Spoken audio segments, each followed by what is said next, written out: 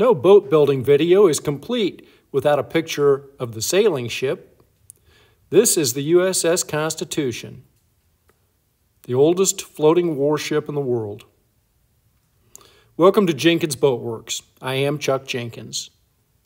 In this video, we continue working on our stand-up paddleboard.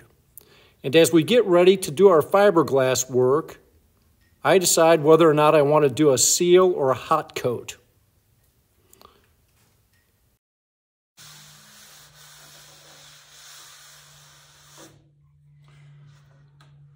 Well, it's time to start some epoxy work. I've been debating as to whether or not to do a seal coat of epoxy on here before we put on the fiberglass cloth. I have never done, I think they sometimes call it a hot coat or a seal coat. I've never done a seal coat, and I've built multiple canoes, kayaks, and that sort of thing. The wood that we have used on here is pretty dry. So I don't really expect that we should have a whole lot of outgassing of like moisture trying to get out of the wood when the epoxy is curing. It heats up when it cures. So that's a reason to not do a seal coat. I'm going to use a 4-ounce cloth, fiberglass cloth, which is just about one of the lightest weight cloths you can get. That means that it is 4 ounces per yard. And we want something relatively lightweight because we don't need a ton of protection, and we want to keep the weight of the board down.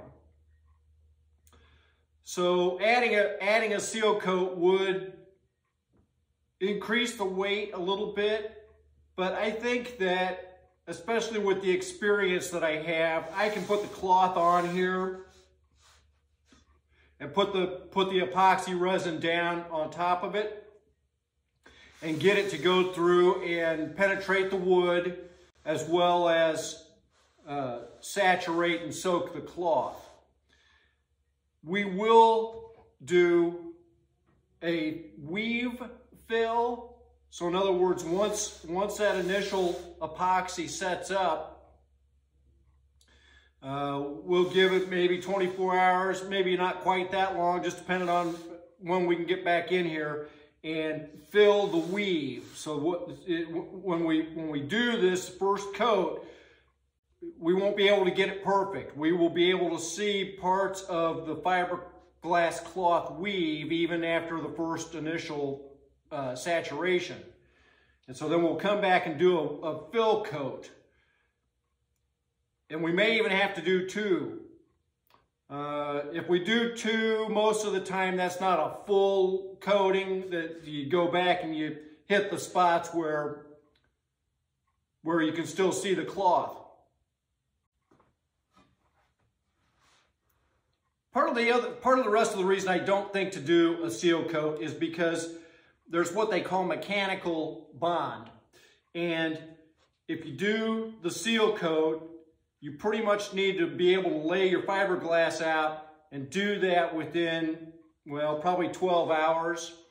And that way, when you put the next layer of epoxy on, it actually makes a mechanical, chemical bond. I'm sorry, not mechanical, chemical bond with that first layer of epoxy. Otherwise, you got to sand it all down so that you can get a mechanical bond.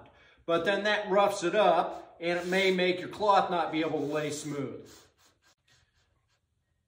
To do a seal coat or not is quite honestly one of those topics that people have thought about and argued for years. And I have never done it, so I'm not going to start now.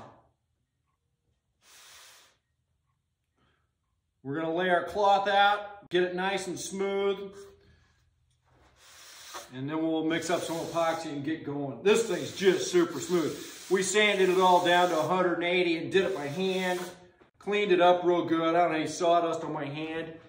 It just feels great. It looks great. I think it's going to be just beautiful once we get the cloth on there.